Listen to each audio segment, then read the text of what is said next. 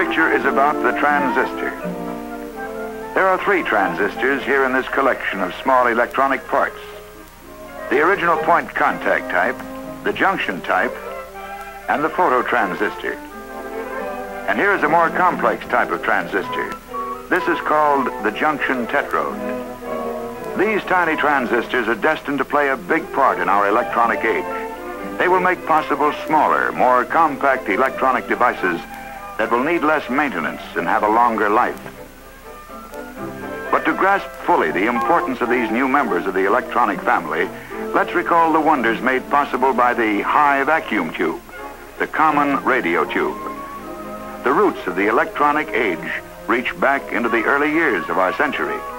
In 1907, Dr. Lee DeForest discovered that a grid of fine wire placed between a filament and a metal plate in a vacuum tube could control the flow of electrons between the filament and plate, and the tube could be made to amplify as well as detect electrical waves. He called this amplifying tube an audion. Weak signals applied to the input or grid of the audion caused similar and much stronger signals to flow from the plate or output.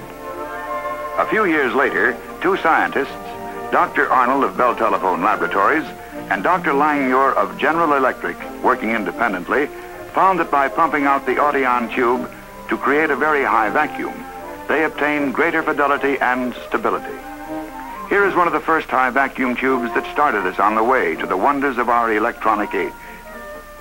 By 1915, telephone research physicists and engineers had succeeded in developing methods of manufacturing the vacuum tube with sufficiently uniform characteristics so that hundreds of them were installed as amplifiers, thus making possible the first telephone line between New York and San Francisco. And 3,000-mile transcontinental telephone calls became a reality. This same year, 1915, at Arlington, Virginia, telephone engineers hooked together 500 vacuum tubes to generate enough radio power to send the human voice across the Atlantic for the first time in history.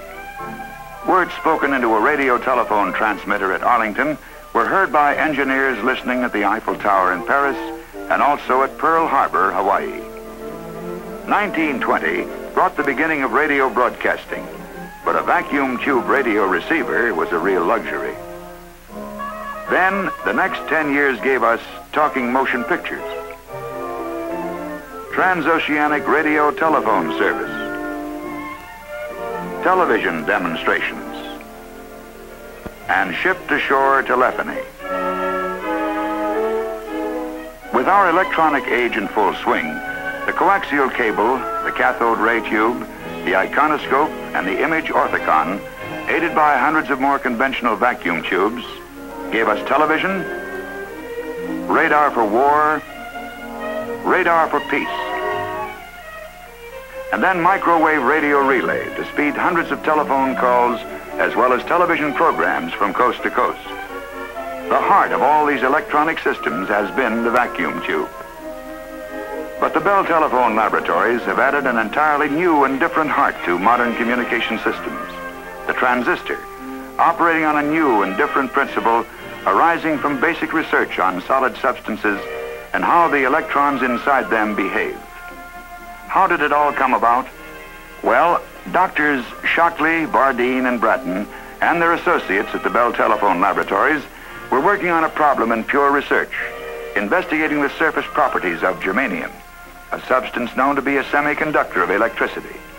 Their study suggested a way to amplify an electric current within a solid, without a vacuum or a heating element. And after months of calculations, experiments, tests, the transistor was born. The transistor, a new name, a new device that can do many of the jobs done by the vacuum tube and many the tube can't do. Let's see how the transistor and tube measure up. First off, the vacuum tube is power hungry. While a tube like this generally demands a watt or more of electricity, a millionth of a watt is enough for the transistor. Even a makeshift battery of moist blotting paper wrapped around a coin can power a transistor.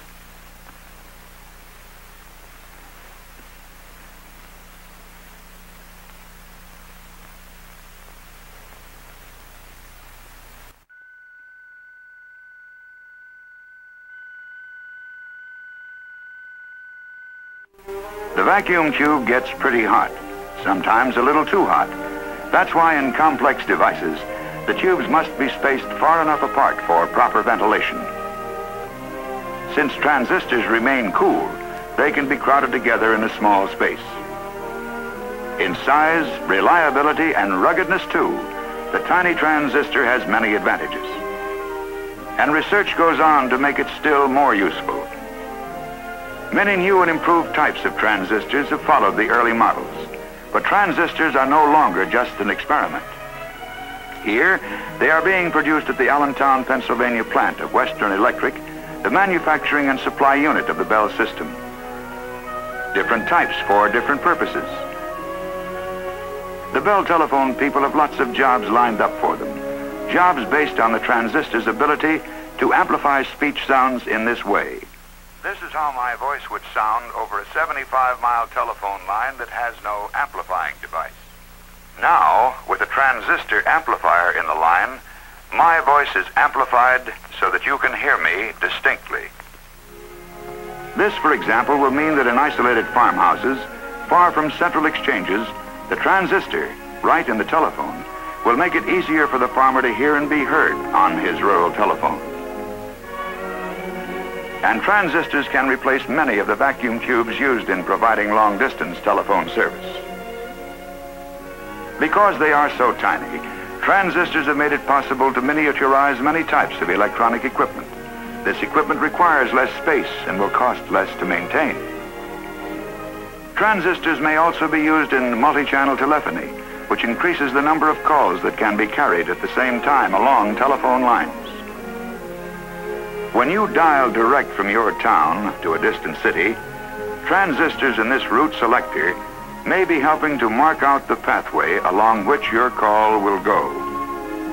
Transistors may someday go under the sea, built right into underwater telephone cables. But transistors go well with lots of other industries too. Many manufacturers have been licensed to produce transistors and devise new applications. Through their efforts, you may be able to get music with a flick of your wrist from the so-called Dick Tracy radio. And with a portable television set, you may be able to enjoy video entertainment anywhere you go. For the military, the transistor opens up fantastic possibilities, most of them in too early a stage of development to be talked about.